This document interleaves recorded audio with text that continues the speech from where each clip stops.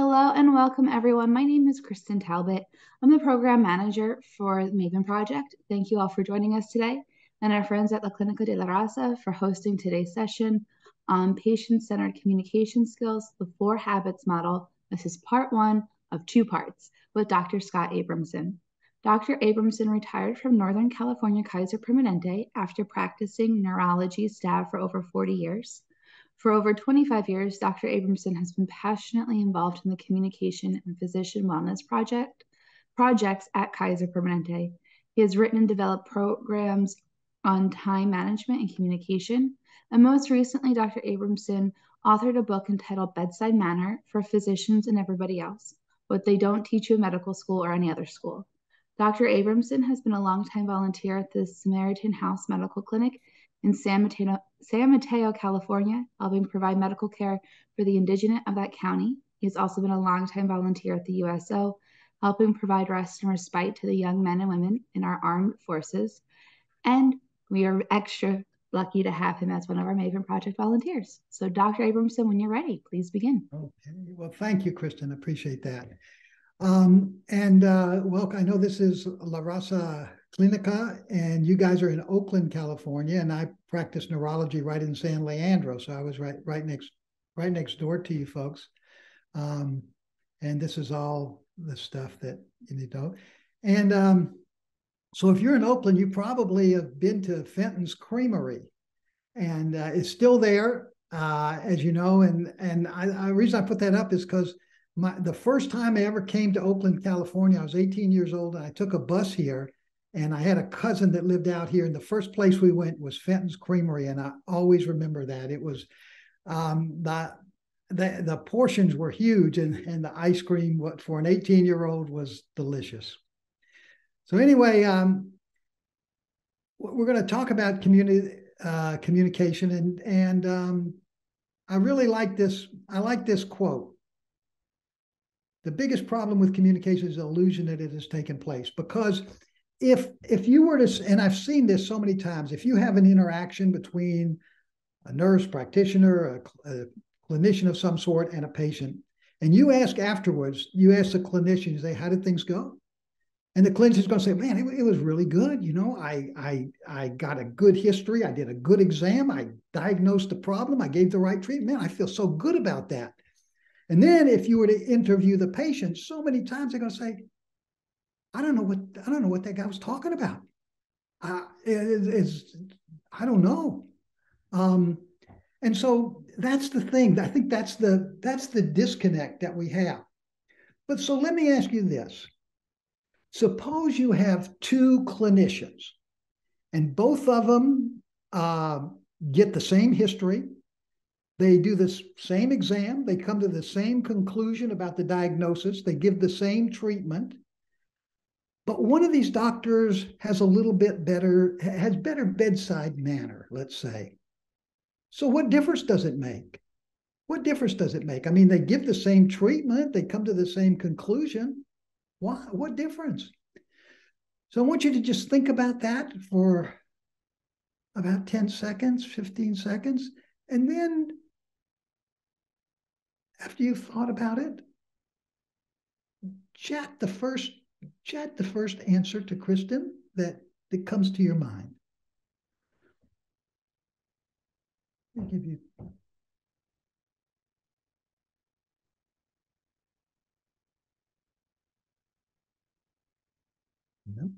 Both make the same diagnosis, give the same treatment. So what difference does it make?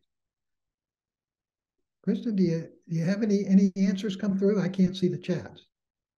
Not yet. Not yet. Okay. It's the patient follows the advice. The patient follows the advice. Exactly. If you're connected, so one of these. We have another one. I'm sorry, what else, Kristen? Happier patient, or patient feels heard. Yeah, patient feels heard. And if a patient feels heard, if they like the doctor, if they connect with the doctor, they're going to be more likely to follow his advice or her advice, or when I say doctor, I'm going to use the word doctor here, but I mean clinician. I know. So but if they connect with somebody, they're going to be more likely to follow the advice. So better, and if they follow your advice, hopefully that's going to lead to a better outcome. Hopefully you're going to give good advice. And when as Kristen said, it for the last 25 years of my career, I was really involved in the communication mission at Kaiser. And this fact hit me with, I had this epiphany about this. And here's what happened. I am seeing this very sweet little old lady. She's coming back for a return of visit. And I had sent her to a surgeon. It was a minor problem, but I'd sent her to the surgeon. So she's coming back for a recheck to see me. And I'm looking at my schedule and I'm kind of running behind. I look at the schedule, see she's going to say, oh, this is going to be easy. She's going to come in. She's going to say, Dr. Abramson, I had this surgery. I feel so good. Thank you so much. And, if I was lucky, she'd bring me some little old lady brownies or something. So she comes in and she says to me, Dr. Abramson, I would not let that surgeon touch me with a 10-foot laser beam. And then what she said next really just, this is what got me. And so picture this, a nice little old lady in a bonnet, she had white gloves, and she says, that surgeon you sent me to, Dr. Abramson, these were her exact words, her words, not mine, was one pompous little prick. And the funny thing is, I know this surgeon. He is an excellent surgeon. He's got great hands. The nurses have told me he's great in the operating room. But the fact is, personality-wise, he is kind of what, this lady said he was. And the point is that if we can't connect with people, if we can't build that trust, whatever we offer them, whether it's surgery or whether it's blood pressure medicine or a recommendation to get a colonoscopy or whatever, they're not going to do it unless they connect with us and trust us. So that's the deal. You had it right, that the patients are more likely to follow our advice. Now, I wonder if any of you thought of this, that the value of clinician outcome when we connect with people, when we have better bedside manner. And I can tell you this was true with myself, because the first 20 years, I was at Kaiser for 40 years. So the first 20 years, I was like the traditional, diagnose, find it, fix it doctor. Here's your symptoms. I've done the exam. Here's the medicine for you. Here's the diagnosis. That's how, and I was competent at it. But I can tell you this, if I hadn't have taken this communication course, I would have retired a lot sooner than I did. Because when I started doing the skills that we're going to talk about today, it brought so much meaning and joy into my practice. And it's not just because when you connect with someone, if you have better bedside manner and you connect with somebody, they're going to follow your advice, they're going to have better outcomes. That's one thing. But it's also, that feeling that, man, I connected with someone in a human way. And that is, you can't put a value on that, really. So we're going to talk about, this is the Kaiser model, and we use it here at MAVEN. It's the 4-habit model. Habit 1, invest in the beginning. Habit 2, get patient perspectives. Number 3, express empathy. Number 4, invest in the end. We're going to do the first 2 habits today and the next 2 in our next session when we meet. And I mean, if you look at any paradigms of communication, a lot of them have this same kind of thing, but I like the Kaiser way we do it. But okay, so let's talk about habit 1, invest in the beginning. And we're going to talk about 4 things here. We're going to talk about just the basics about establishing rapport. We're going to talk about investing in your exam room and your homepage, and we're talking about planning the visit and investing in your staff. So those are the 4 aspects of habit number 1. So I'd like you to do this. Think about what you might do to invest in the beginning. In other words, in those first few minutes when a patient comes in, how do you establish rapport? How do you build trust? How do you build connection? And I'm going to give you some time to think about this. You don't need to chat anything, but just write down as many things as you can, like in the next 30 seconds.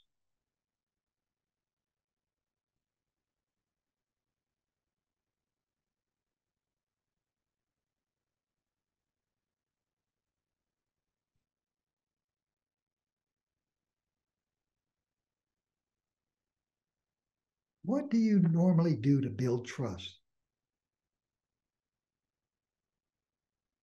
Connection. And just write down as many things as you can. So what I'm going to do now, so these are what people have come up with in the past. So I'm just going to list some things that people have come up with. Now, if you have something that's not on the list, I'd really like you to let us know, because we are adding to our list all the time. So smile. A lot of us, forget about that. Shake hands, sit down. People, it really makes a difference when you're sitting and eye to eye with someone as opposed to standing over them. Introduce yourself and your role, how you would like to be addressed, acknowledge family members, apologize. When my son was in preschool, we had a new principal. He'd come from another part of the country. He had signed up for Kaiser, and he knew I was a Kaiser doctor. And first time I came into the office to pick up my son, he says, I went to your Kaiser, and I waited 45 minutes to see the doctor. And he says, but that's okay. He says, I understand that, emergencies happen. But the guy didn't even have the decency to apologize. He says, my time is important too. So I explain the use of the computer and manage. I have a colleague who will, we always complain, the computer gets in the way of stuff. It's a barrier between us and our patients. But this colleague of mine, he's managed to actually manage up the computer. He sits in front of the computer. The patient is right and he looks at the patient. He says, now look, he says, we got this great tool here, and I can do anything with it. I can pull up your x-rays. I can pull up all your lab tests. Just press a button. It's so great. And, and he says, and while we are conversing, I may be using the computer from time to time, but I hope you'll understand. Then, of course, if the patient has something really crucial to say, to reveal or something like that, he'll stop looking at the computer, look directly at the patient, and carry on the conversation. Make a social statement and show that you're familiar with the patient's medical history. So these are some of the basic things. Is there anything that anybody had thought about that we don't have on this list? And you can chat it to Kristen. I don't see anything yet. No chats. Okay. So yeah, if you think of anything later on, let us know, because we're always trying to add to this list. But here's something I bet no one thought about this, or just a few of you. Thank the ride giver. Right? Because a lot of times our patients come in with a ride giver. Sometimes it's a neighbor or a friend or whatever. And to me, I'll tell you, these are the true heroes of America, because, they will bring their neighbor to the clinic. They'll sit with them, wait till the doctor comes. They'll go sit with them, wait for the blood test, wait for the x-ray, wait for the prescription. I mean, they've spent a half a day in the clinic with their neighbor or with their friend. I mean, and so if I see if someone is a ride giver and they're with the patient, I will definitely I'll compliment on their activity. And I'll tell them they're a real hero. And a lot of times, the thing is, the person that gives the ride may be the decision maker. So the conversation may go like this. I've just seen my patient Ethel in the clinic, and I've ordered some tests for her, and they're walking out, and Ethel says to her friend Velma, she says, I don't know, Velma, I don't know about this guy Abramson. I don't know if I'm going to get this test. He seemed like a kind of a weird guy. And Velma, who I just complimented for being a hero ride giver, is going to say, oh, no, Ethel, this Abramson guy is really, really worth listening to. So I'm just going to elaborate a little bit on this and show you try to show you what the value of this can be. Real quick, Dr. Abramson, there was a comment in the chat that said they would talk to the child before the parents. Oh, you mean, if in a pediatric visit? Yeah, I guess. I guess I see, I'm not a pediatrician. I don't see pediatrics, but I guess it could go either way depending on the age of the child. I mean, obviously, you're not going to get much information from a 2-year-old, but I'm not, I don't know about that, honestly. I think a lot when they're a little bit older, maybe just they're afraid to yeah, talk in front of their parents. yeah. I mean, yeah. And there's all those issues about, like with teenagers, I mean, 13 or 14, do they get to talk to the doctor alone and confidentially and so forth? I think all those issues come up. But so let's try this. Here's the power. I'd like to try to show you the power of a social statement. So, good morning, Esther. Glad you could come in. Tell me about Luis's first birthday party. Oh, it's so nice, Nurse Patty. The whole family was there. That little boy is so smart. Of course. I don't know why it is. All these little kids these days are so smart. I never hear a grandparent say, he's about average. A little of this, a little of that. Anyway, oh, he's so cute. Look at those big brown eyes. You must be such a proud grandma. And then she returns to the medical visit and takes care of stuff. Now, later on, she does what she does, and later Esther goes to the senior citizen bingo, and here's the snippet of their conversation. I am the nicest nurse practitioner. Nurse Patty's so sweet. You know how I love to eat? Well, Nurse Patty talked to me about my diet. I just ordered that low-fat cookbook she said would help. Dr. X was my doctor for years, and he was always getting on my case about losing weight. I'm sure he's a smart doctor, and he had all those diplomas, but I really like Nurse Patty. Now, which clinician, Nurse Patty or the brilliant Dr. X, was more likely to change Esther's dietary habits? And I mean, and obviously it's a rhetorical question because, of course, Nurse Patty connected with her. She likes Nurse Patty. She trusts her. So it doesn't matter how brilliant you are. If you don't connect with people, it doesn't matter. Okay, so this is another one of those things, making a familiar with medical history statement. And sometimes we fall into this trap and we do this. So this is the first scenario, right? Scenario one. So Mr. Doe visits the doctor, and the doctor, like all of us, review the medical conditions, reviews the chart, and he knows about condition X and condition Y, but he doesn't really he doesn't mention it. And he goes, so Mr. Doe, what's going on today? How can I help you? Well, I had this disease X for the last 6 months. First one doc told me I didn't have it, then said it was stress. Then I saw this specialist, really sharp, nice fella. He did all, what do you call it, high blood, blah, blah, blah, blah. Okay, and did you know I also got this Y deal? Can't figure out how I caught it. No one in my family ever had anything like that. Of course, I'm not sure about Uncle Wayne's, but, it kind of kept it. I just can't figure it out. Blah, blah, blah. But anyway, doc, I'm here hoping you can help me with this new thing here I'm having with my problem Z. Here's what's happening. Okay, so that's scenario one. Now, scenario two, same thing, visits the doctor. Dr. Smith is aware of conditions X and Y in the medical record, but he takes a few seconds to acknowledge that. So, Mr. Doe, I've made myself familiar with your medical history. I realize you have condition X and Y, but what's going on today? Oh, okay, well, I got this new thing here, problem with Z. So, simple thing, two scenarios. In one, the clinician expressed familiarity with the patient history, and the other, they did not. It took him 2 seconds, questions to ponder.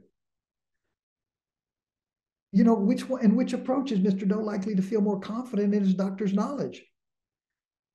And I don't know about in your situation in La Raza, but at Kaiser, we would have these patient surveys. And one of the questions on the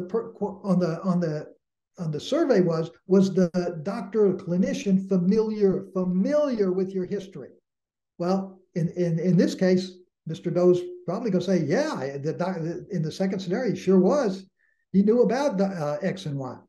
And which approach saves clinician time? See, a lot of people say, oh, you do this communication stuff, it just takes a lot of time. But this one little skill has saved you 2 or 3 minutes right there because you acknowledge that you know X and Y. Okay, so now we're going to we've talked about some of the establishing rapport, and now we're going to talk about planning the visit. And this is all part of the, habit one. And let's talk about this.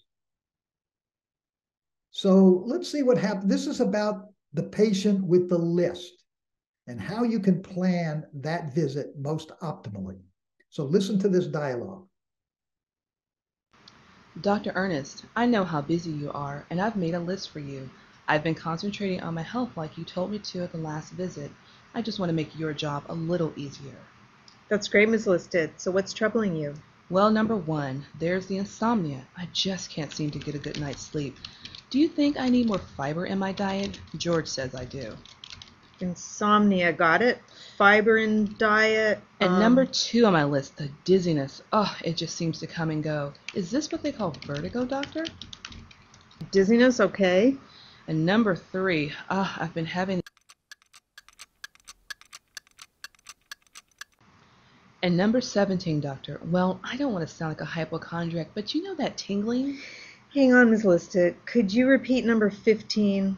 I think I missed that one. Okay, so let's ask this. How did Dr. Ernest make things difficult for herself? Think about that, and you might want to chat what you think to Kristen.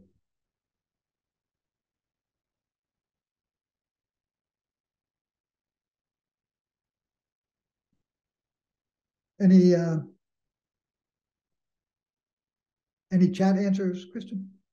Yeah.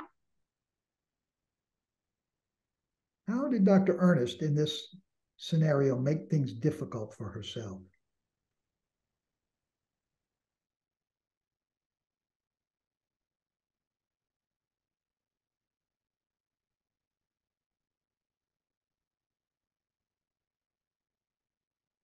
Okay.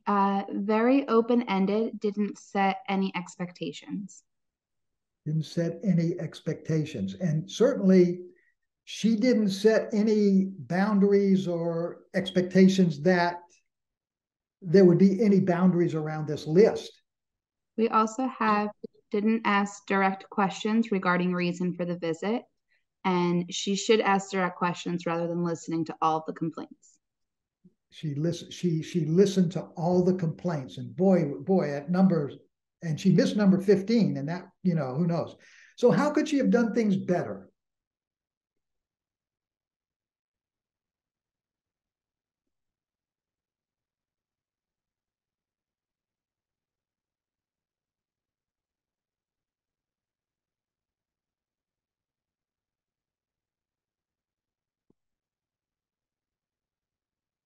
Well, let me give you this suggestion about how Dr. Ernest.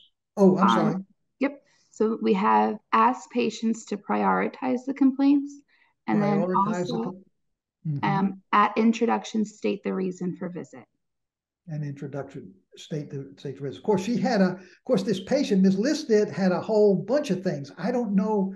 It wasn't clear that she prioritized anything, but that would be a great question to ask. Right. What's the most important thing for you? Here's the suggestion we have about planning the visit. And you see a lot of patients coming in with a list. Sometimes it's on paper, sometimes it's on their cell phone, or whatever. So this is the main thing is the list can be your friend. But you have to take control of the list. You cannot let this listed hold on to the list, because otherwise she's going to go on forever. You've got to set boundaries, set expectations. So here's our advice about how to handle the patient with the list. And we call it the TKO. TKO in boxing means you knock someone, or they can't fight any further. You don't necessarily knock them out. But here's what we mean. So you've got to TKO the list. So the first thing is you take the list. You have got to get it in your hands. You can't let her be reading it. So the second thing is once you have it in your hands, then you give a knowing nod. So you're looking at this list. It's got 25 things on it, and you don't have to mention everything. You just have to look at it and give a knowing nod like, I understand this. I got this. And finally, you optimize, as one of you said, optimize the list, which is the most important thing to manage. So if I was doing this, so Kristen, if you could help me out here, let's say So you've come in with the list, and you're sitting in the exam chair. I'm with you, and I see you got this big list. So I'm going to go, oh, Kristen, wow, I see you brought in this list. Thank you so much for doing that. This makes my job a lot easier. I can see you've worked really hard on this. May I take the list, please, as you actually take it, and Sure. okay, well, Kristen, I'm looking at all these complaints. Yes, I see this one. Oh, yes, that one. Number 14, got it. Number 16, got that one. Number 7, got that one. So I've spent like about 5 seconds with the knowing nod. And Kristen, does that give you the impression that I'm familiar with what you Yes. brought into me? Yes. Yeah, we rehearsed this, so Kristen's got. Be patient, I promise.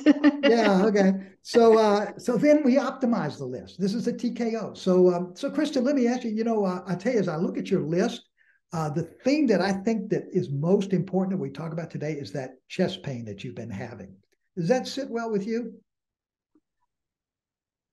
Well, yes, I think that's important, but also I've been having some pain in my knee that I think might be more important. Pain in the knee. Okay, all right. So we sort of disagree on this, but okay, let's do this. Let's work on both these things. We'll talk about the chest pain, and then we'll work on the pain in the knee too. Sound okay? Yes. Okay, great. Okay. So that's the thing with the list is you've got to take the list. You've got to get it in your hands. Once you have it in your hands, a knowing nod, and then you work with the patient to optimize it.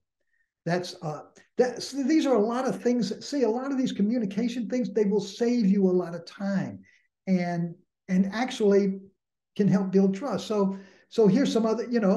You thank the patient for making the list, you compliment for being so thorough, and you ask permission to take the list as you take it. So that's one way to plan the visit. So that's the easy one. The patient with the list. What's harder is this one, the oh, by the way, doctor. So let's listen what happens here. Hi, Dr. Diligent. I guess you know Dr. Williams sent me here for dizziness. It's been getting so much worse. Now, are you spinning? Or are you lightheaded? Well, is the room spinning? I don't know. Is it more like a faint? Is it? Dr. Diligent takes his dizzy history, does his dizzy exam, orders his dizzy lab test, requests his dizzy x-rays, prescribes his dizzy medicine, hands out his dizzy health information. Dr. Diligent is just about to shake hands with her in parting when... So call me, Mrs. Jones, next week with an update. It has been a real pleasure and a privilege to... Thank you, Dr. Diligent. Dr. Williams was also wondering about the queasiness in my stomach. Do you think you can check that out too? The queasiness. Okay, sure. Dr. Diligent takes his queasy stomach history, does his queasy stomach exam, orders his queasy stomach lab test, requests his queasy stomach x-rays. Dr. Diligent is just about to shake hands with her in parting when... So call me, Mrs. Jones, next week with an update. I'm real interested to hear how Thank you, Dr. Diligent. One other thing, do you think you could take a look at my toes? I think I've picked up a fungus or something. That health club is not the cleanest place. The toes. Fungus, huh? Dr. Diligent takes his fungus in the toe history, does his fungus in the toe exam, orders his fungus in the toe lab test, requests his fungus in the toe x-rays. Dr. Diligent is hurriedly actually shaking hands with her this time as he actually is escorting her a bit forcefully out the door. So good to see you, Mrs. Jones. Oh, doctor, please. One more thing. So guess what the one last thing is going to be? Any thoughts?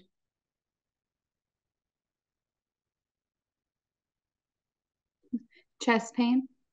Chest pain. Oh, yeah. You've been there. You've been there. Okay, so how did Dr. Diligent make things difficult for himself?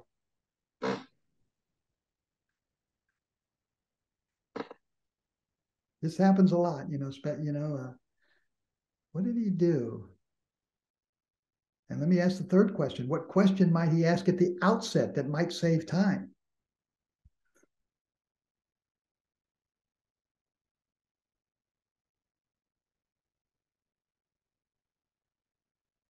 Any thoughts?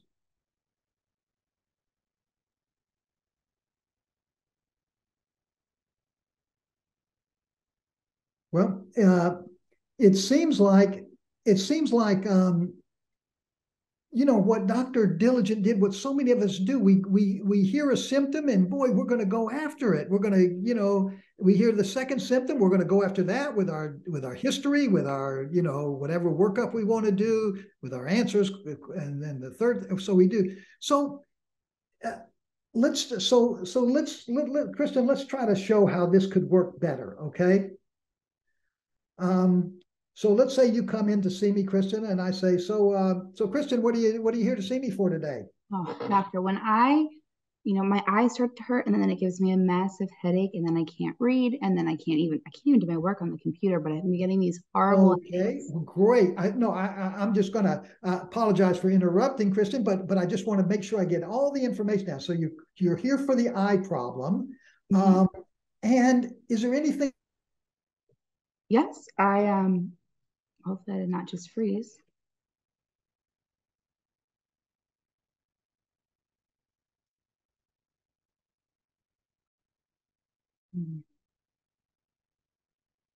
Did I freeze?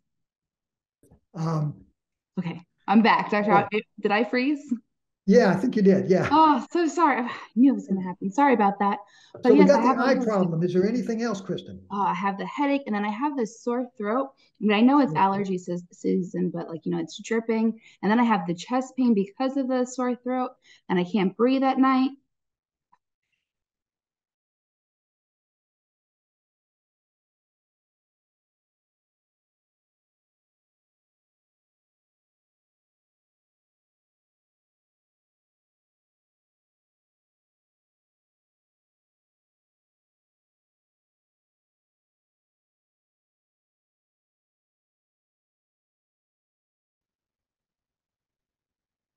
So sorry, I'm connected to my hotspot. It should not happen again. Okay, so I think we got. I'm just explaining what the gist of this was. So after each symptom, I'm not gonna wait for Kristen to give an explanation, or I'm just gonna say anything else, and I'm gonna get all those things like Dr. Diligent didn't do. I'm gonna get them all out on the table, and then I can come back and go back. So this is the challenge when people don't have a list on paper. When it's not on paper, that can be more difficult. So what you have to do is you get the whole story, all the symptoms, and then you scan the prairie. You scan all the symptoms, and then you choose the gopher hole. Then you optimize what all those complaints are. So that's the other aspect of planning the visit. So we've talked about the basics. We've talked about planning the visit. Let's talk about investing in the exam room and your home page. So guess who these ladies are talking about? They are talking about you. They're talking about the visit to the clinic, the visit to the nurse practitioner. And they're not talking things like, oh wow, you ought to see the way my nurse can feel a spleen. Oh my God, what my PA can do with a stethoscope. Gee whiz! No, they're not talking about that. They're saying things like, boy, my nurse practitioner has the cutest little twins. Wow, they want to know you as a person. That's what they're talking about. And in your exam room, we all have these exam rooms, like really boring stuff, but it doesn't have to be like that. This is a colleague of mine, Dr. John Malone. He was a Navy flight surgeon, and on his bulletin board in his exam room, he has pictures of him flying, he has pictures of airplanes. So people come in there, they may wait 5 or 10 minutes to see him, but they're enjoying themselves. And by the time they get in there, it's like they've already connected with him. They're going to Dr. Malone. Hey, my son was in the Navy. Dr. Malone, I like airplanes too. Wow, the Blue Angels. So just by your exam room, you can connect with people.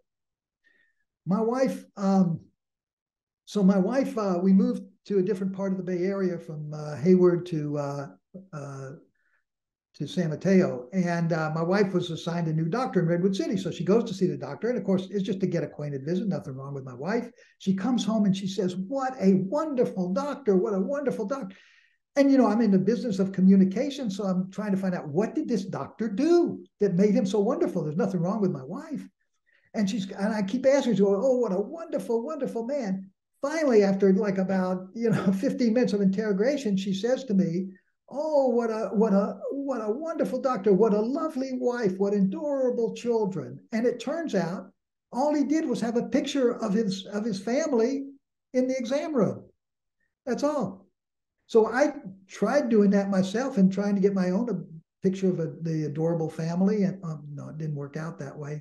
But actually, this is my family. Really, these are my two sons, and when they were little, and the thing is, so and it's not just I'm giving a talk here, but this is what this is about. So now I'm not just some old geezer giving you guys a lecture on something. I'm a guy who has these two. At one time, had these two cute little sons. I'm trying to build rapport and connection. I mean, we don't have the DNA tests finalized yet, but it's anyway. So, and then all of you probably have a home page, so patients can look at this and know a little bit about you before they see you. And a lot of these home pages are like this. I went to blah blah university and my residency. I'm so grateful to be at the healthcare system.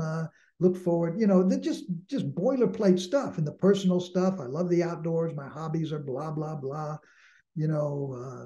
It's just such boilerplate stuff. But one of my colleagues has a homepage, and this is what it reads, and I just want to read it to you because I just love this homepage. She says, "I learned from my father that even the hell of war can result in good. My father and many others moved from North to South Korea during the Korean War. Most of these people lived in poverty and disease in South Korea. However, my father turned the hell and loneliness of war into a positive, caring situation. He always volunteered, and our family, himself and our family, we regularly cooked meals, washed laundry, and cleaned for the people of Korea, especially the elderly. In the end, my father's generosity to others influenced me to become a doctor. Just as my father turned the hell of war into something good, I have tried to make a difference as the doctor my father inspired me to be." So if you're a patient and you pick up this homepage and you read that, but you haven't even seen Dr. Cho yet, but all of a sudden, you have a connection to her. And you didn't, and Dr. Cho didn't take any work on Dr. Cho's part. So we've talked about the basics: establishing rapport, investing in the exam room, planning the visit. Now let's talk about, because this is all investing in the beginning, we're going to talk about investing in your staff. So here's scenario number one. This happens frequently. Registers deceased. I'm supposed to see this Dr. Abramson, his first visit. I've been having these headaches. I'm kind of nervous. I was just wondering, just have a seat over there, sir. The doctor will be with you shortly. Okay, that's scenario one. Scenario two. "Hello, Josh." And Josh asks, I'm supposed to see Dr. Abramson, and, I'm kind of nervous. And Josh, I've worked with Dr. Abramson a long time. He's a very nice man. You will like him. Or suppose Dr. Abramson is not such a nice man. "Well, I've worked with him a long time. He may seem a little serious, but he's very experienced. He will take good care of you." And all Dr. Abramson has to do is just sort of crack a smile, and he's already exceeded expectations. Or suppose he's a new clinician and not very experienced. "Well, he's one of our new physicians. He's up to date on all the latest." You can always say something nice. And in which scenario will connection be made even before the visit? And we talked about this because if patients connect with you, if they like you, if they trust you, they're going to follow your advice, and therefore they're going to have better outcome. So I'm going to ask you all this question. How do you establish the good rapport with your staff? How do you invest in them? Maybe this is something you want to think about,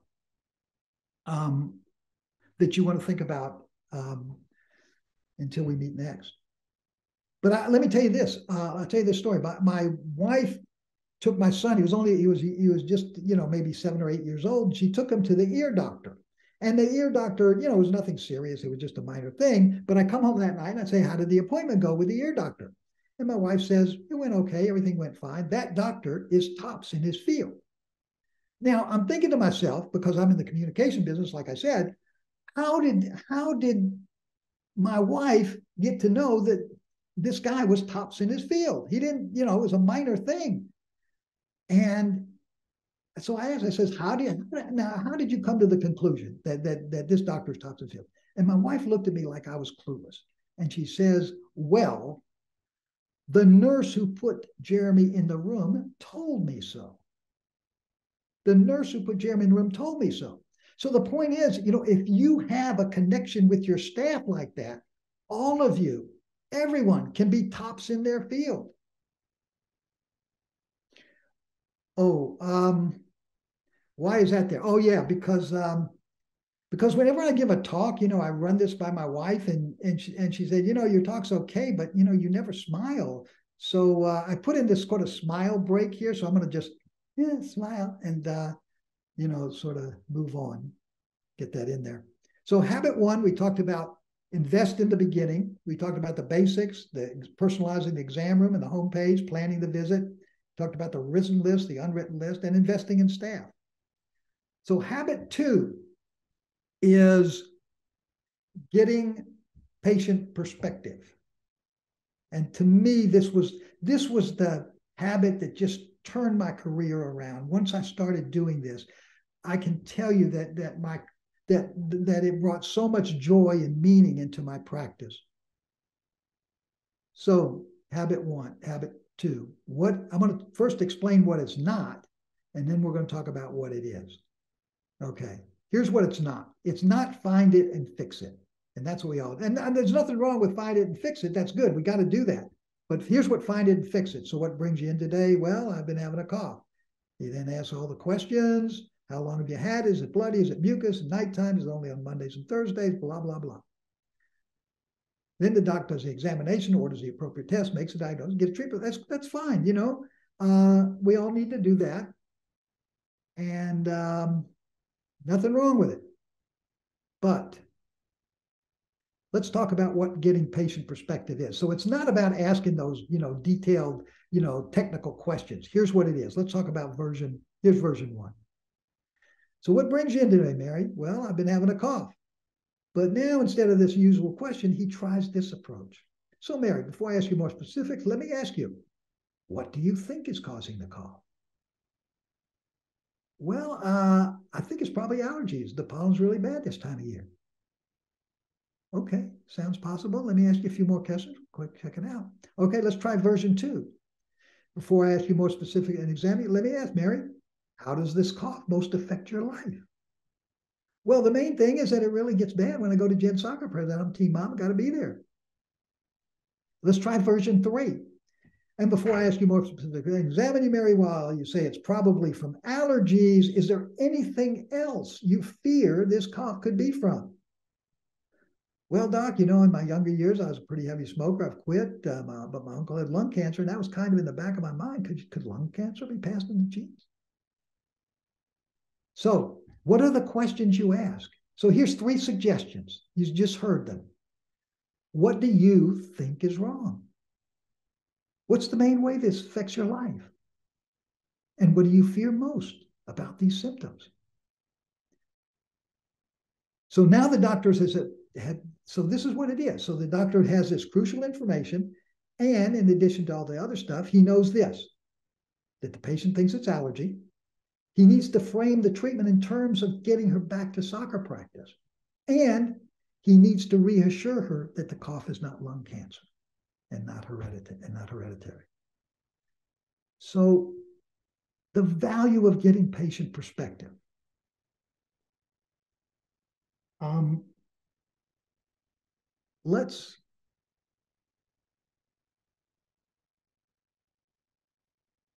So I'm going to, let me, since we're kind of running short of time, let me talk about, I want to just talk about, I just want to talk about clinician outcome. Because you could be let's say you saw this patient and you just treated her for a cough and gave her the usual cough medicines and she's out the door and that's it. You're on to the next patient. But if you've taken the time to get her perspective about this, and you can reassure her that this is not cancer like her uncle had, boy, that lifts such a, even though it was in the back of her mind, this lifts such a burden from her worry. And as a clinician, if you have done that, you can walk out of that room and it's not just another patient with a cough. This is someone that you gave a little bit of their life back to. They are free from worrying that it could be cancer. Who knows? That may have kept her awake at night. That has got to be, and I got to be able to bring joy and meaning into your life when you do something like that. And of course, the patient leaves the office. And if she just left the office, if you never asked that question, and she just left the office with some sort of cough or allergy medicine, and she had that question in the back of her mind, would that have been a successful visit for her? So, getting patient perspective. I like this quote. It's an Osler quote. And here's what it comes down to. Here's the heart of getting patient perspective. It's not about what's the matter. See, we all do. What's the matter? What's the matter? I'll fix it. I'll find it. I'll fix it. It's not about what's the matter. It's about what matters. What matters to people? What mattered to this lady was making sure that lung cancer wasn't hereditary. That's what mattered. Okay, here's one more thing. And this is what I started to do. I would give my registration clerk a little form, and it would have two questions. It would say, "What's your most important concern for the doctor today?" And I think that's a lot of you do that. That may be called your chief complaint. But then I list under that says, "List the most important questions you would like answered." And my hope is that maybe this person would say, "Doc, I just want to make sure this is not lung cancer or something," and you would know where to go. Okay. Have any of you seen the monkey business illusion? Okay, I can't tell, but I'm going to show you this video of the monkey business illusion. And this is what I'm going to, whoops, go back. The monkey business illusion. Let's watch this. The monkey business illusion. Count how many times the players wearing white pass the ball.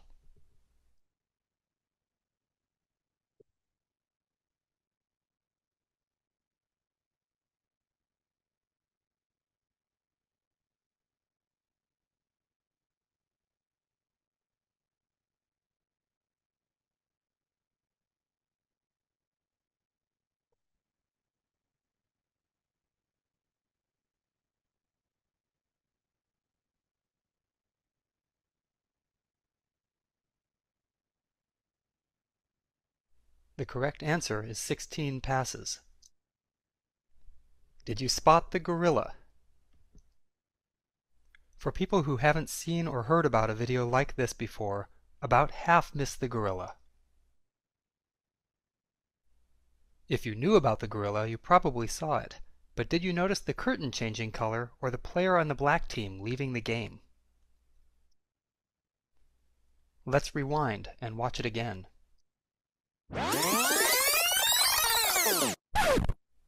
Here comes the gorilla, and there goes a player, and the curtain is changing from red to gold.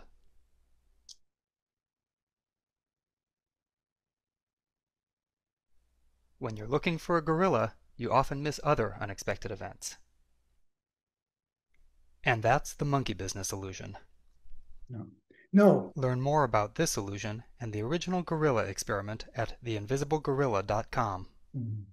Actually, they got it wrong. The lesson is not that when you focus on the gorilla. The problem was when you're focused on these minuscule, the ball bouncing and catching and all that, you missed the big stuff. You missed the gorilla. That's what the problem is. And that's what the problem is. And that's when we're all focused on the find it and fix it. And is it hurt on Thursdays or Tuesdays and all of that? And we miss the big stuff, like reassuring someone that they don't have cancer, that they was in the back of their mind. We never even asked that question. That's the monkey thing, that we lose sight of the big stuff, the important stuff, the what's matter stuff, because we're focused on the what's the matter.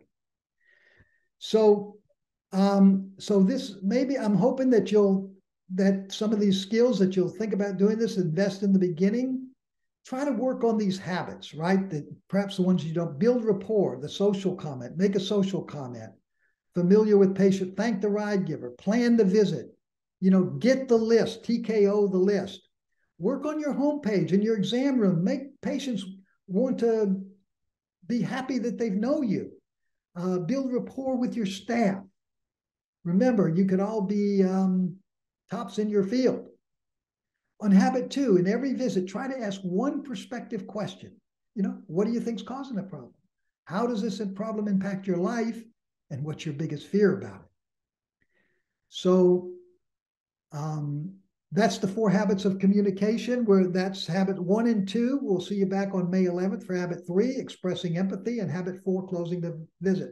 And that's me. And when I was practicing medicine, in neurology, they always accuse us of not being able to cure anything, and they're probably right, but we have great names for things. So people would come in and they say, "Doctor, you're not really doing anything for me. Do you have a magic wand?" So I got a magic wand. And people come in and they say, "Nothing works, Dr. Abramson." So I bring out the magic wand and I tap their head 3 times. Patients are saying, "Does this work?" And I say those 3 magic words, "Does this work, doctor?" I say, "You never know. You never know." So anyway, we'll see you then on May 13th. Any questions or comments? I think we have a few minutes left. We do.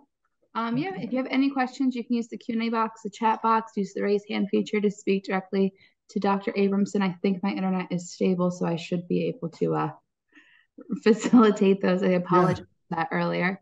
And I love magic. That is great. I'll stop sharing for you. Okay. Yeah, right. We'll pause for a minute. And also, if you think of a question afterwards and you don't want to wait until the next session next month, you can always submit an e-consult through our VC platform. Mm-hmm.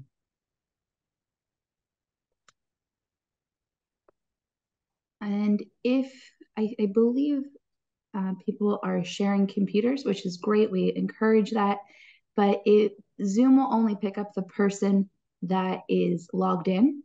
So if somebody is with you, they will not get the email with the reference sheet or the CME survey. So if you could just make sure I get that name, I will make sure that you get all of the information you need. So I don't think we have any questions. Okay. Thank us all. Dr. Abramson, I always enjoy our sessions. Thank you so much. And thank you all for joining us today. Okay. And take care of that headache, Kristen. And the chest pain and the allergies. Chest pain, everything else. Yeah. I hope you're feeling better. Okay. All right, Dr. Abramson. Okay. Bye-bye.